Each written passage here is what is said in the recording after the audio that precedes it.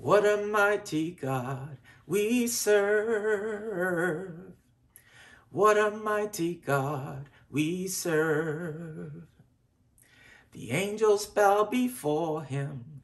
Heaven and earth adore him. What a mighty God we serve. Good morning. This is Sunday, January 17th, the third Sunday of the new year, 2021. And we're here again with another moment of encouragement to help get you through your week.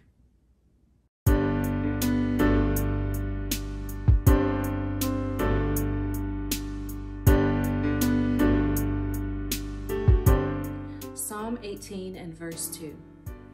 The Lord is my rock and my fortress and my deliverer, my God, my strength in whom I will trust, my shield and the horn of my salvation, my stronghold. My friends, as we begin this week, let us rest upon the assurance that God will give us a portion of his strength to help us forge through any situation we may encounter. And along with that strength, David acknowledges that God is his deliverer, his salvation, his fortress.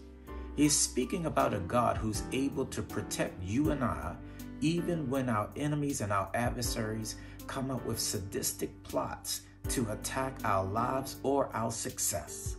So this week, we, like David, should have this same affirmation of praise and be delighted in the fact that if God is for us, he's more than the world against us.